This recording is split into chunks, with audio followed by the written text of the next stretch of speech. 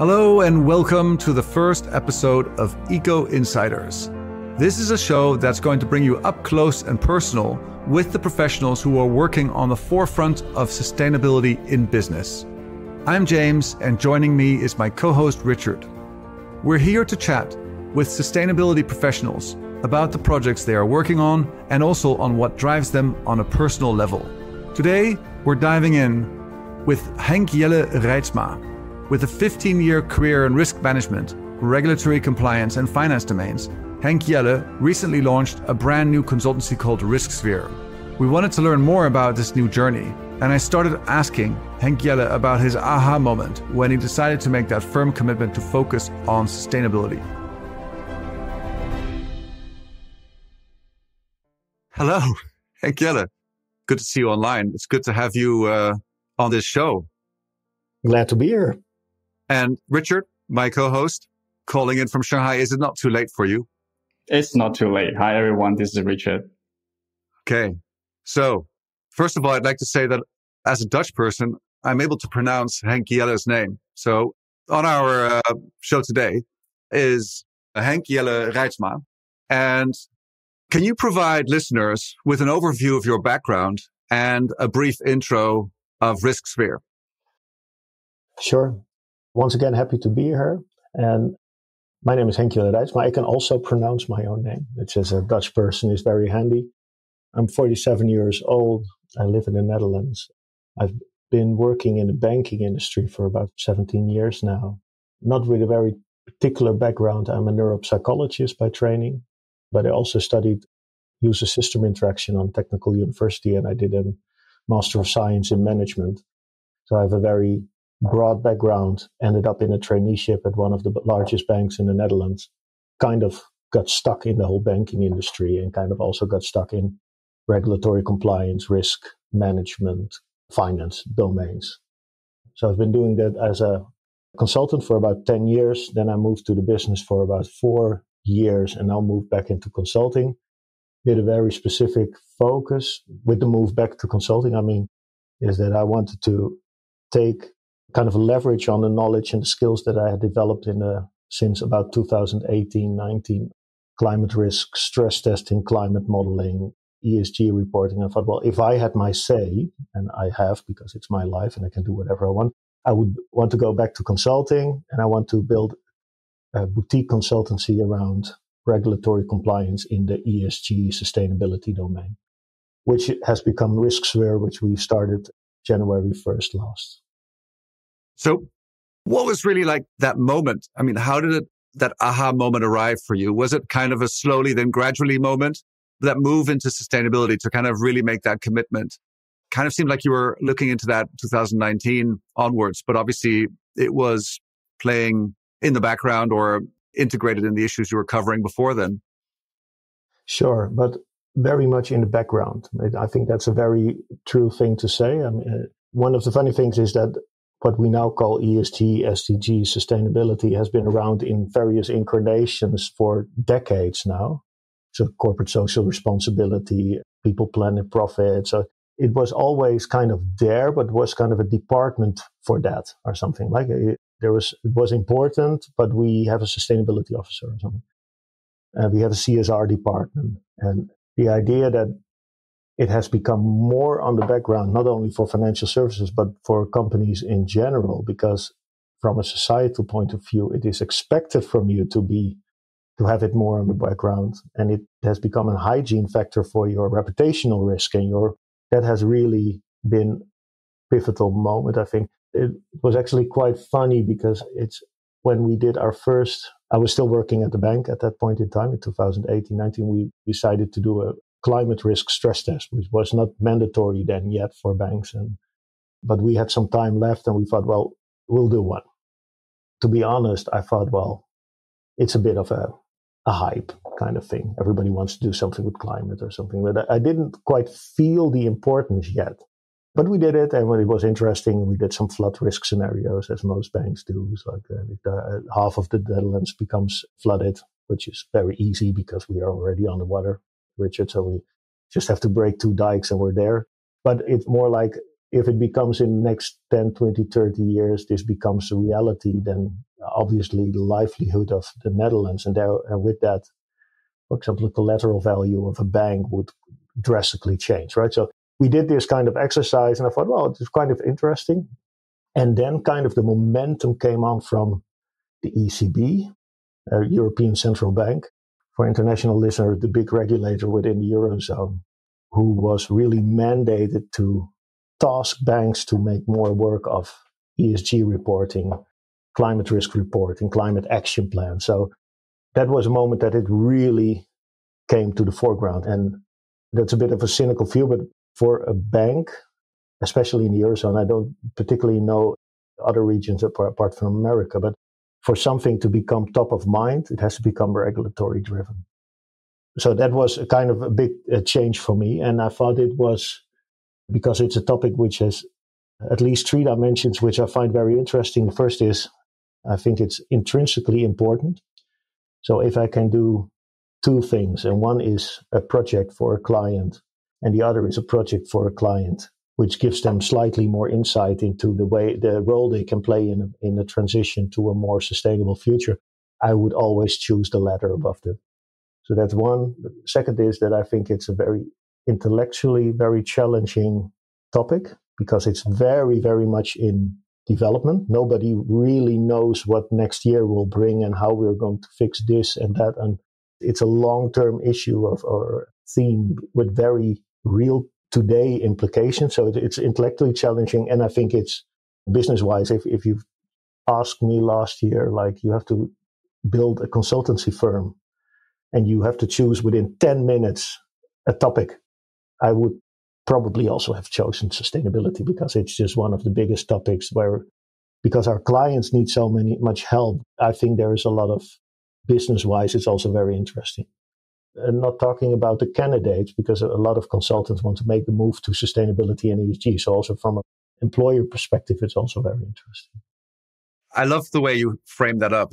And I think, again, going back to why we're here, three of us having a conversation in this new series, is that a couple of decades ago, it was in the background and it's now front and center. So the actions that could have happened several decades ago would have avoided it being front and center, but that's kind of how it had to manifest for humans to start working on it. And again, like you mentioned, it started off in a functional silo called CSR. I remember in Beijing in the late 2000s that there were a lot of CSR heads, and everyone in that field are considered to be experts today and are more enterprise-wide advising on sustainability. But like you said, there's a lot of pieces and complexity to unpack that. And I think that from my side, at least, Richard, I don't know how you feel about it, but I'm excited about this conversation we're having today and also the conversations that are going to be coming from here, is that it's not learning by doing, but learning by podcasting. So obviously, we want to be talking to people that are on the front of it, who are really like doing it in their daily professional life pretty much 90% of the time. But then again, sustainability is going to be going into all of our job functions. So I hope that we can get into these kind of topics in the next 30 minutes or so. And before I go back to you, I would also like to say that there is this idea that what will be a healthy company in the future? And a healthy company of the future, I would argue, is a profitable and sustainable company. There are a lot of companies that are profitable, and there may be also companies that are sustainable. But bringing those two together will have to become mainstream. 100%. But tell us about the actual start of RiskSphere, because that was the moment that it really became front and center. And you took all your experience that you had and with colleagues can really sort of tackle it head on. If you could tell our listeners and us the whole story of RiskSphere, it's obviously not even 1 year old. So it's a very exciting, brand new consultancy. Yeah, that's true. And I think somewhere in the summer of last year, I thought, well, if I'm going to make this pivot back to consultancy and into this domain of ESG, sustainability, ESDGs, which is still very broad, right? So, but obviously, given my background from a regulatory perspective, would be obvious. I think that would be an obvious choice for me to approach it from a banking or financial services regulatory perspective and then make it that pivot into ESG. If I'm going to do it, I'm going to do it myself. So I'm not going to join a big four because I think there is an enormous growth in consultants at all existing consulting firms with a focus on the same domains and also trying to help clients. But I thought that was always also at the moment in my career that I thought, well, I'm not going to fit anymore into an existing culture and existing proposition set or whatever. I'm going to do what I like. So that's, I think, one of the biggest mantras of actually starting something myself was the idea that I was only going to do impactful projects at great clients with great people. And if you want to do that, you have to be able to call the shots and not be an account manager for a big four firm for one of your biggest clients, and then you still have to do whatever they tell you to do. And I thought it would be just extremely fun to try to pull it off, to start something from nothing. So somewhere in Q4 last year, I thought up a name. I had some other names in it. Then I thought RiskSphere would be nice because it's risk, obviously, and sphere is the world. And my art development, I don't know exactly the word, but somebody who works with, who helps you with the artwork, was very happy with the name because a sphere is very nice. You can build great logos with it. And suddenly it was something, there was a logo, there was a brand book. And then I think everybody who starts a company has this one moment where somebody says, I would like to join you, which is like a watershed moment in, like, it's no longer your dream or your idea, but suddenly somebody says, I would like to join you. So your first employee is like big time, right? And then suddenly you have to decide where are we going to focus on and what are we not going to do, which is also very much a very interesting question. And we decided to focus on 3 topics, which are in the financial services domain and slightly beyond that, which is one is stress testing and scenario analysis, which is very much my cup of tea and has been for the last 15 years. The general ESG and sustainability risk, project management and program management, and reporting. And especially the reporting side is a very big thing with all kinds of guidelines kind of falling over each other and converging and then diverging again. So clients need a lot of help there also with the data. So we made this decision to go for these 3 propositions, and suddenly there's a website. Well, not suddenly, it took a lot of time and it took a lot of money. But then there's a website, and then now we're with 5 growing to 8 this year. So suddenly there's like this little culture created as well. So from absolutely nothing in summer last year until, and we're now 27th of September, 1 year later, and there's 5 people with 2 or 3 people in the pipeline, and there's something. I think that everybody who ever created a company, whether it's a boutique consultancy or a bakery or whatever, it must be the same kind of exhilarating experience that you've created something which was not there yet. Yeah, speaking of your website, I checked it out briefly. On your core values, you put, we believe in doing well by doing good.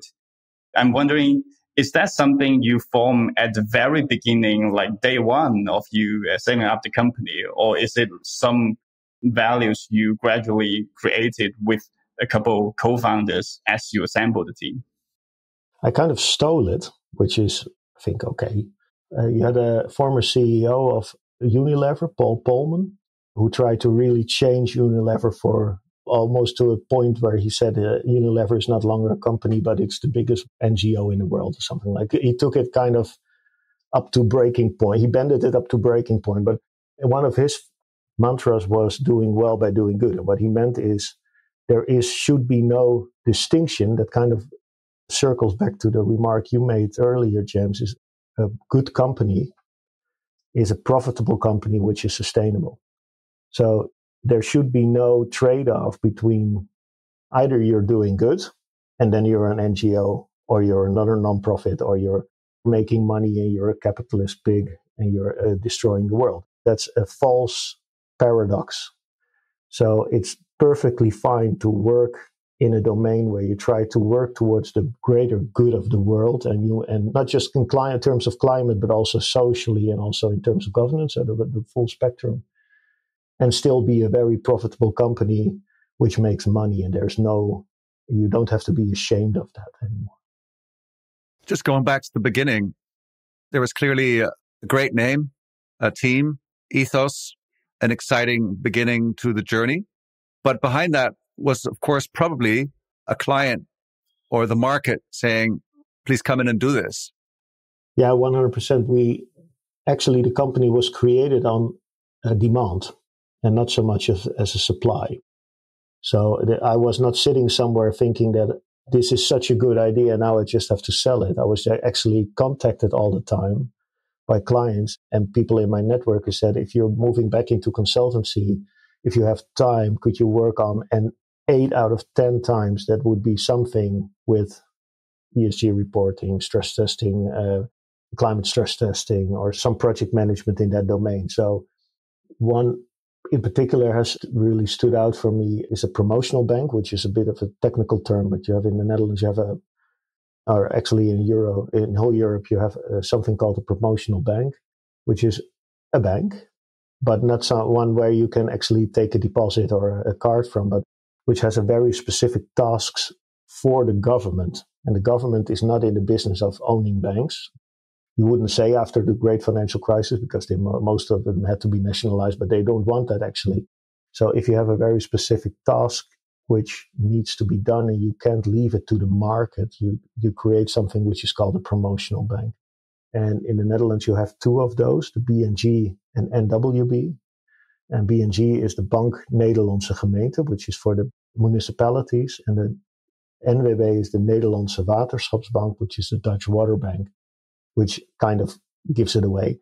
It's a big lender and financer of everything water related, which is very, very spot on for the country we live in, obviously, because it's one of, as we said earlier, we're below sea level and we've been fighting the water for centuries now. But it's also very much in the heart of the whole climate change and the climate transition debate, because they are actually a risk mitigant. If you actually finance the dikes and the waterworks, and then you're obviously at the heart of everything climate and water sea level related. So even more ways than a typical mortgage lender or whatever, in what city you want. Coming back to your expertise, which was stress testing and scenario planning and analysis, bring this into the kind of ESG climate space and sort of finally, being able to invent the wheel is kind of the opposite of the saying, if it ain't broke, don't fix it. Well, it broke. So we got to fix it in a new way. So with your first anchor client into this new kind of construct with your new colleagues, how have you, in that specific service, how have you seen that evolve in the project that you were doing over the past year? And maybe you could speak a bit to some more details so that you could share on the journey you've been so far in this particular case study. Yeah, I think I've been extremely lucky in that sense with a client which is by definition a very long-term invested client. The project this particular client finances are by definition long-term projects. Otherwise, he could leave it to the market. But if you have to finance something which should be there for 50 or 80 years, then obviously you have a kind of a long view on things. And that really helped from a board perspective, traction and also urgency on the idea that you could also approach sustainability on a long-term view. Whereas most companies, I think, and even banks, but most companies in general, are very much in the here and now and have a horizon of maybe 1, 2, 3 years. And if it does, this client really is in its DNA, it has a long view of things. So the only thing I had to do was help them understand that sustainability also needs that long view in terms of the impact that you create, but also the risks that are involved. So just to give another way of answering that question, the European Central Bank as a regulator asked the majority of banks in the Eurozone last year to do something called a climate stress test. A stress test in banking perspective has about a 3, 4, maybe 5-year horizon, depending on the bank and depending on your methodology. So they did this kind of what they call a horizontal view. They asked every bank exactly the same. They aggregated the results, and the results were that it was not really bad. Because, to be honest, this is obviously a very incremental risk. So there's not really a big risk next year, or maybe not even a year after that. But in 20, 30, 40 years' time, we're too late. So stress testing is an extremely useful tool, but it was actually not very useful to create urgency on the topic of climate transition. So I think the European Commission or European Parliament asked the European Central Bank to do, or at least mandated the European Central Bank to do a climate stress test to create urgency in the market for that we now really, really have to act. And the result was that most people thought, well, actually not that bad. So you actually had annual reports here. I think I found a Nordic bank who in its annual report said we're not going to take any capital for the results of the climate stress test because we're not, it doesn't touch us. But the sub-sentence behind that would be not with a horizon of 3 years, but obviously maybe you're out of business in 20 years because your country has changed beyond recognition. So there are a lot of tools in the toolbox, but you actually have to find something which is useful in this situation. I think stress testing can be useful, but only in combination with a long view, which is scenario analysis with a 20, 30, maybe 50-year horizon, and using these tools to kind of deepen and broaden your insights and also help you make decisions from the board level in the here and now is something which Shell has been doing for 50, 60, 70 years and is because it's also very capital intensive and because they also have to make decisions which are not beneficial on 1 year or 2 year, but maybe have to, if you build an oil platform, it has to be there for 50 years. So you really have to think about that long term. So that whole scenario analysis methodology and the philosophy behind it is really it was not invented at Shell and BP, but it became big at Shell and BP for exactly the same reasons that it is very beneficial for the climate and the sustainability domain, namely that it helps you create insights about the very long term and make decisions in the here and now. I'm sure Richard has a question. Otherwise, I've got definitely one up my sleeve. Richard, do you want to jump in at any moment? Yeah, it's this stress testing concept is really interesting because when we talk about climate change and sustainability in general, we tend to think, oh, this is something that's going to happen in the future. But the other day when I was browsing through LinkedIn, I saw a statement that's really fascinating that it says, stop saying climate will change. Climate has already changed. So I think really this concept of stress testing to see what will happen, to visualize what will happen in the future and drive decision now, it's really valuable. So I'm wondering, how does it work in practice when you run this stress testing for this promotional bank?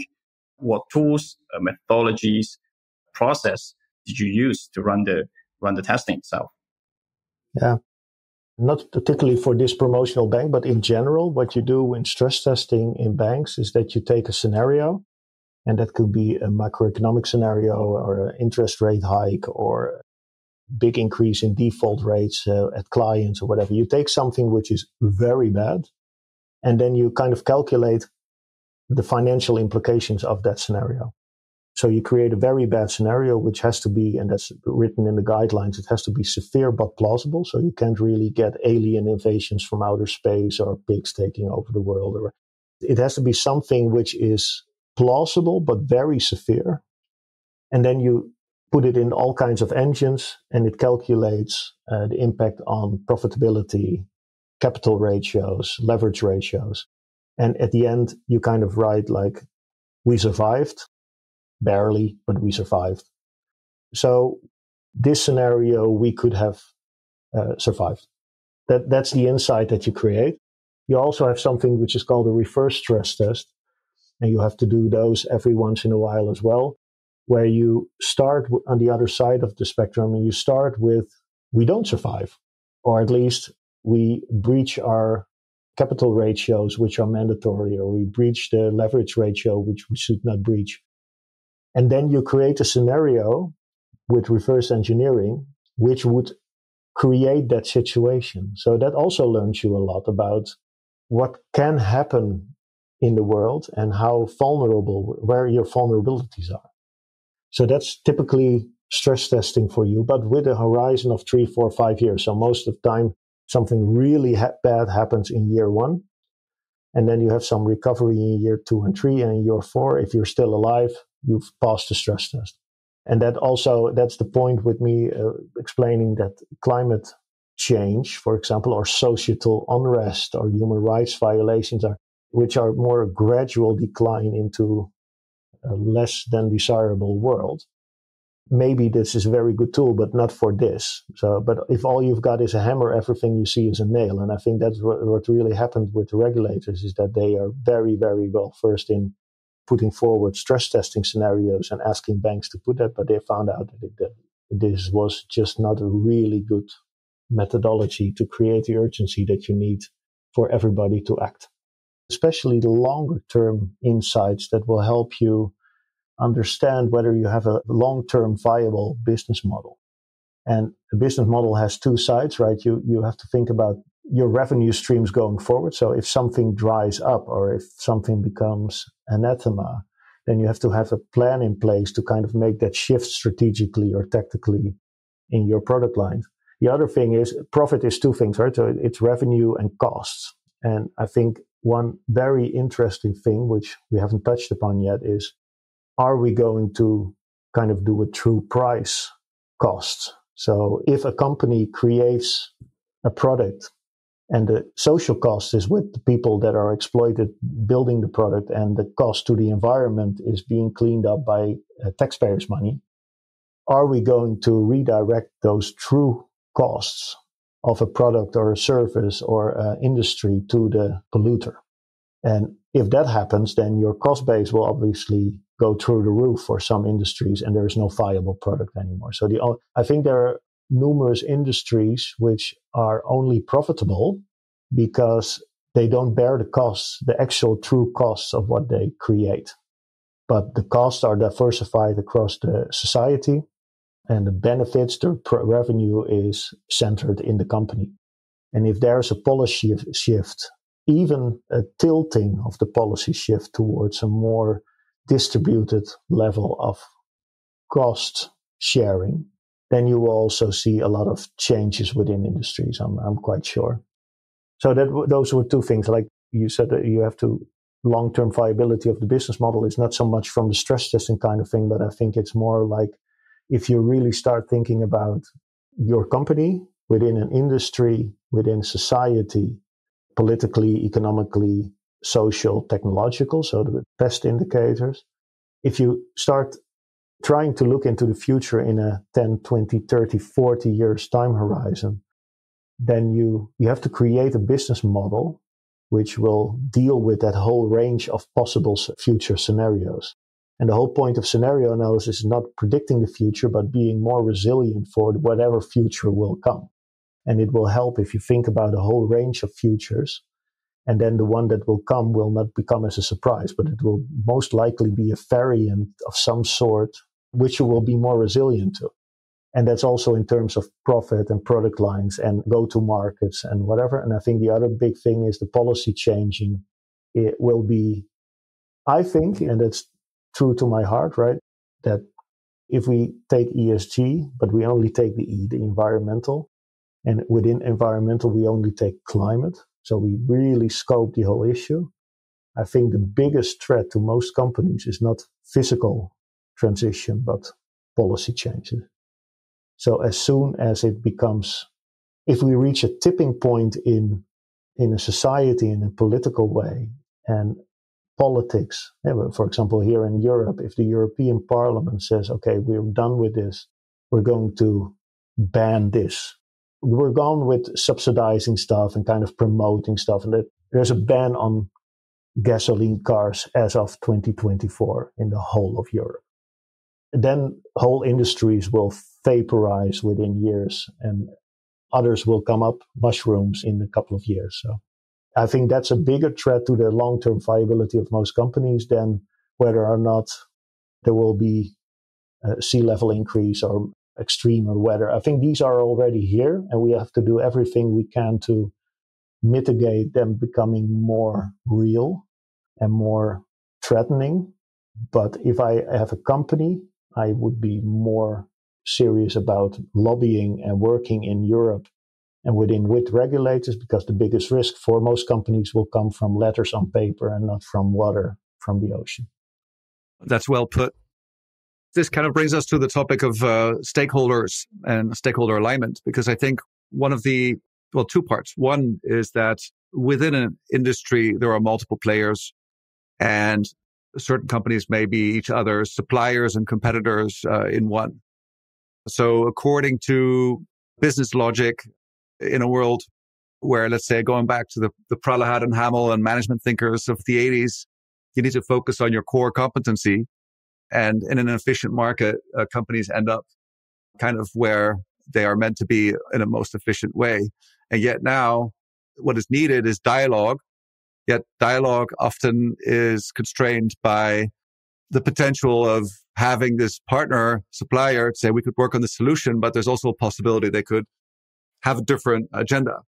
And so there's that piece between various sort of private companies or, let's say, publicly listed companies cooperating. And then there's the public institutions, policymakers. So there is this point of a business case, which can be profitable or unprofitable, or maybe it's not possible to silo it in the sense that you need to bring a number of companies together and work with public institutions.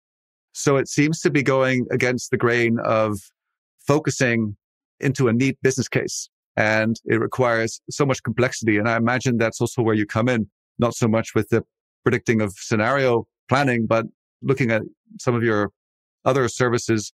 Could you talk a bit about how you imagine this complicated process of bringing various industry stakeholders and policymakers around the table? Sure. Yeah, absolutely. And I think this is a really relevant question. But it's also not a unique situation, I find.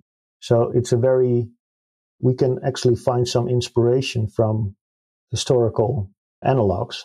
One of them being, for example, the textile industry, where you had shops at some point in time. And then when there was a public outrage that the clothes that they were selling were too cheap and they were exploiting people in Bangladesh, before companies used to say, and I'm overgeneralizing here, right? But shops could say, yeah, but we only sell the clothes. And the makers of clothes could say, yeah, but we've kind of outsourced it to another company. It's a factory somewhere.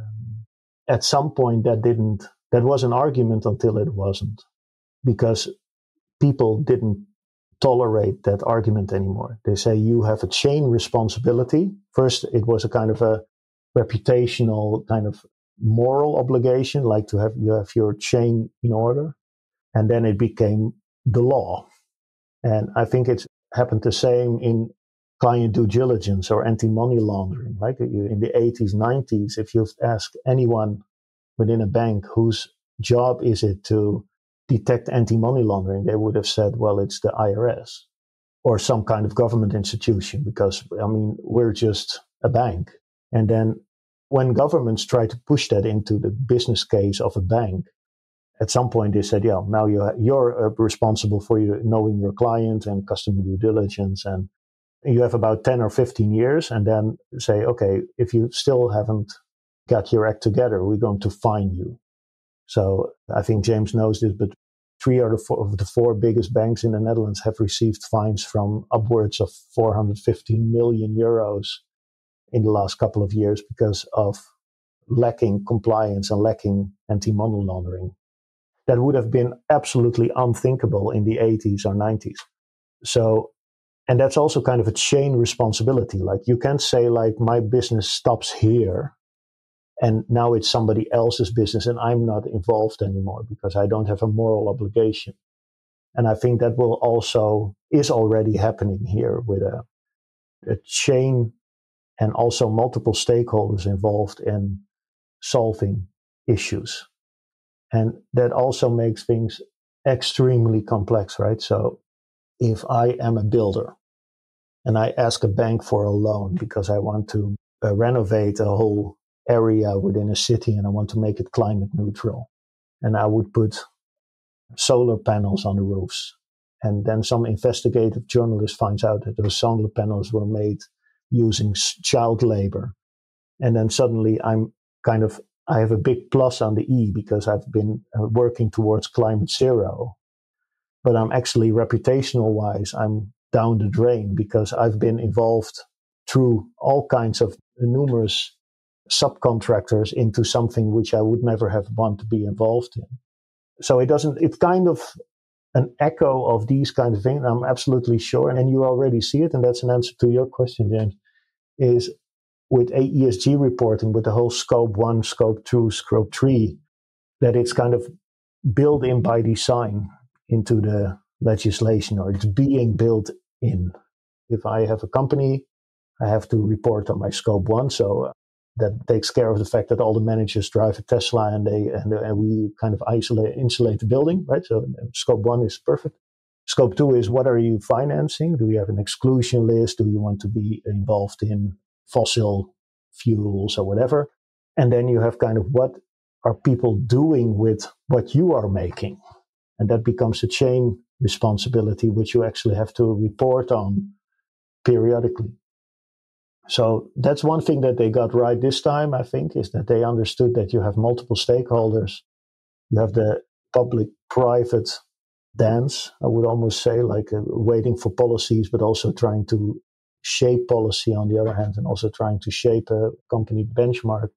And then you have this chain responsibility by design through ESG reporting and the various scopes that you have to take into account.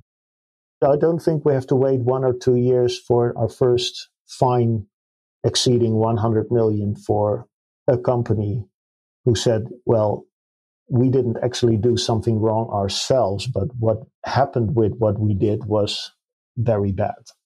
And we could have known, and then the argument will always be from a regulator kind of side, or a government, always be either you knew, and that makes you bad, or you didn't know, and that makes you incompetent. And both are not good. So it really doesn't matter. So just turning now to another direction. So yeah, as always, there's a strategy, there's a plan, but there's the people that have to actually make it happen. And I'm curious to hear your thoughts on both sort of senior managerial talent of all facets, all layers in the company, functions.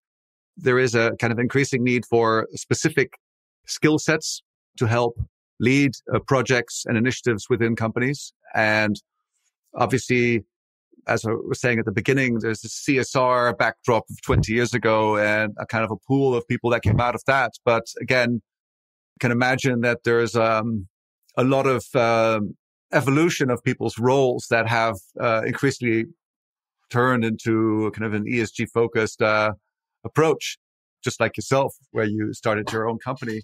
So I'm curious to hear how you see this going in this decade in terms of upskilling and also even some noise in the marketplace. Just like companies are talking a lot of the talk and maybe not walking the walk, how do you distinguish between a sudden flurry of new experts that are ESG, sustainability experts, and how can you help kind of clients to kind of build the right talent pools as well for their own transformation? That's a very, very valid point, right? So I saw this cartoon on LinkedIn a couple of times where you have the fastest species in the world, and then you had a jaguar, and then you had a ESG consultants, which outran everybody because suddenly everybody has ESG. So there's a lot of greenwashing of skills, also with the best intentions, right? So suddenly everybody who has 2 or 3 years of some exposure to the domain is suddenly an expert. And I think that's not bad. I mean, in 3 years' time, those same people, if they really focus, are 5-6 years into the game, and that's all fine, right? So it's also kind of a declaration of interest to some extent, as long as you don't claim to know the world and don't overclaim your knowledge skills and don't overestimate, because there's a bit of the Kruger-Dunning effect here. Like you read 3 books and you think you're an expert, and you read 100 books and you understand that you're an amateur.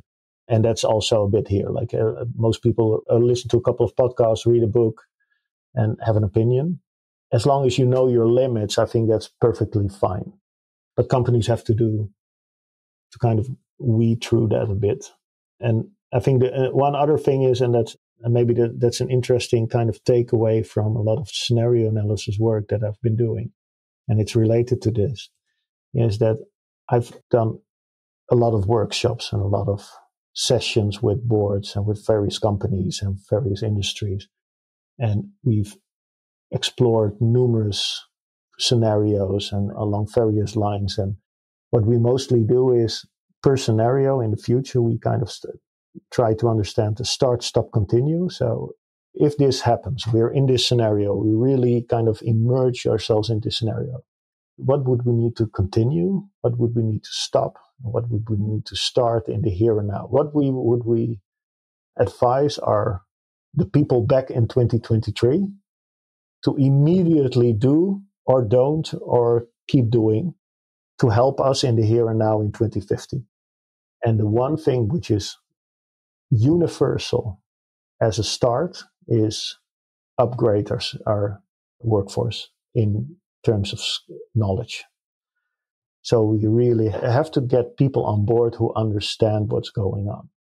And that could be from a technical methodological kind, but it's also get somebody on board who actually knows how carbon works. Not just talking about carbon or carbon exchanges or carbon offsetting or whatever, and the same might be true for nitrogen or for getting biologists on board. If you want to talk about climate, get a climatologist in your company and let him do PE sessions with all your management. So you're not actually talking about the regulation or your business case or whatever, but you're actually understanding what you're doing. And the same is true so one of the clients I've been working with, we did this whole session. They said, okay, we need to hire at least 2 people. One is a human rights expert, and the other is a climatologist. Because in the coming 5 or 10 years, we either have to hire consultants all the time, or we don't know what we talk about.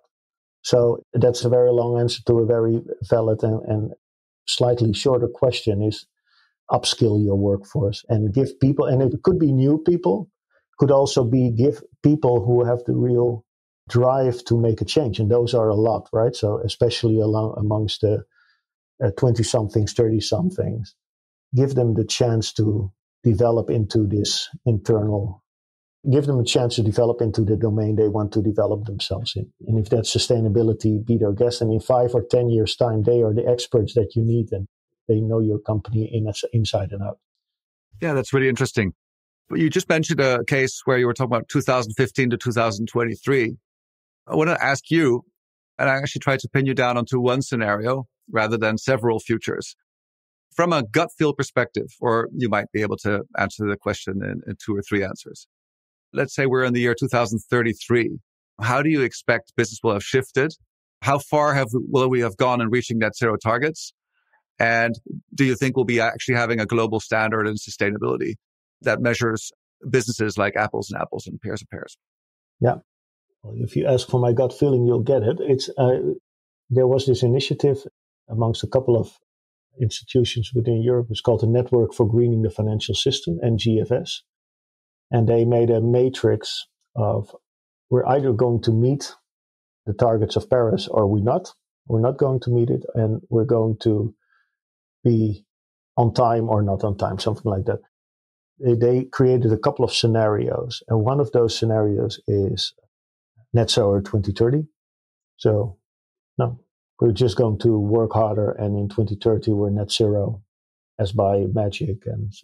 But there's another one which I like very much, and I think that's if I were to put my money on one of scenarios, then that would be this one. It's called delayed transition. So we are going to change. But first of all, we're going to talk a lot about change.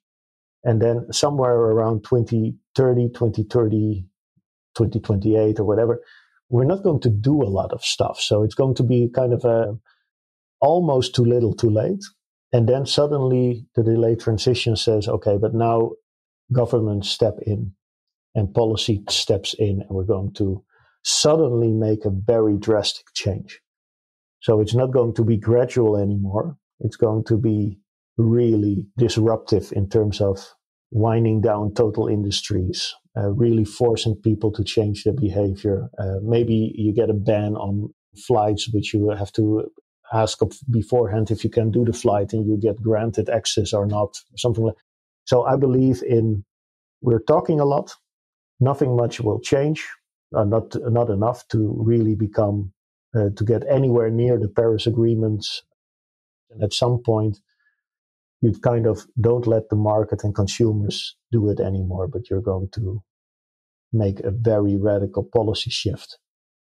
That requires an effort on a global level between governments, which until a couple of years ago I would not have thought feasible. But then COVID happened.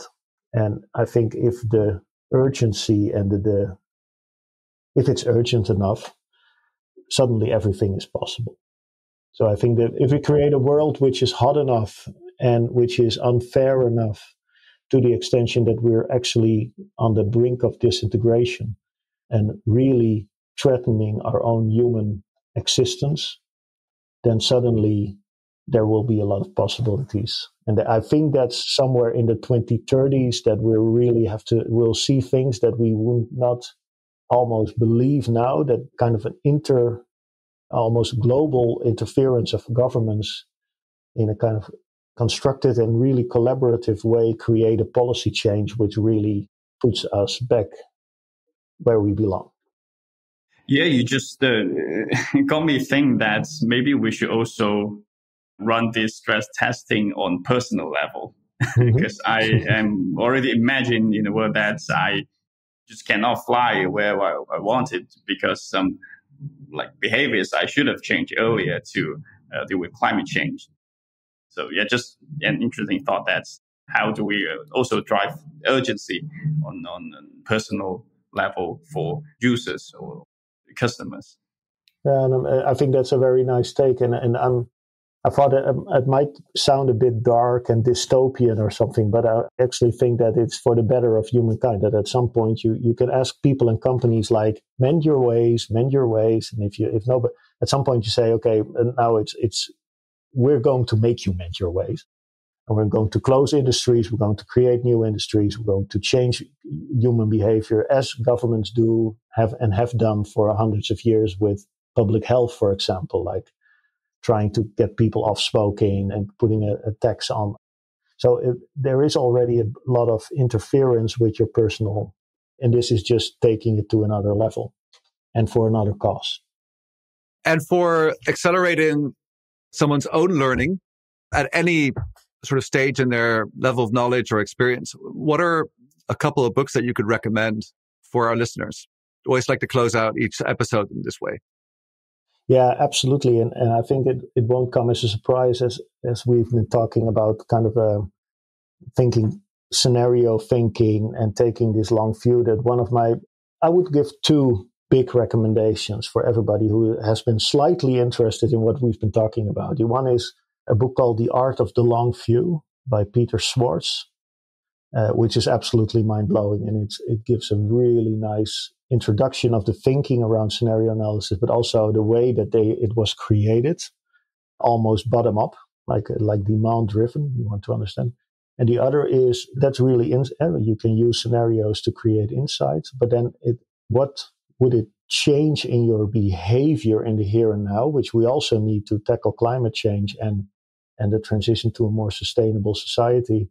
I would recommend The Good Ancestor by Roman Krishnarik, who also takes this very long view, but combines it with what do you need to change in your thinking and your doing. And he gives a couple of, I think it's 6 tools to become a good ancestor. So that we can what could you change in your ways now that the children of your grandchildren's children will be very happy with you. And he mentioned things like a cathedral thinking and legacy mindset, which is really interesting to read as well. Well, thank you very much for that. We're definitely going to put those recommendations in the show notes. And I would love to have you back in the future where we talk again more specifically about scenario planning and just how that is evolving with future projects that you've applied that with clients on. How do listeners get in touch with you? What's the best way that our audience can connect with you? I think the easiest way, especially for people who, when my name, Roman Krasnarik, actually has it on his website. He's the only writer I know, the writer of The Good Ancestor, who has a soundbite on his website pronouncing his last name. It's not that bad with my name, but I won't spell my email here. But if you go to www.risksphere.nl, the Netherlands, you can find me easily and you can always get in touch with me. Or find me on LinkedIn and connect there, and I'm always happy to have a conversation. Yes, sounds good. Really appreciate that you're one of the first in our new show and getting onto this journey ourselves. So looking forward to have you back as well in the future. And Richard, any last words from you? Yeah, my honor to be here. So thank you for having me, and it's been a very interesting conversation, and good luck with your show. Thank you. And see you next week in the Netherlands. Yes, will.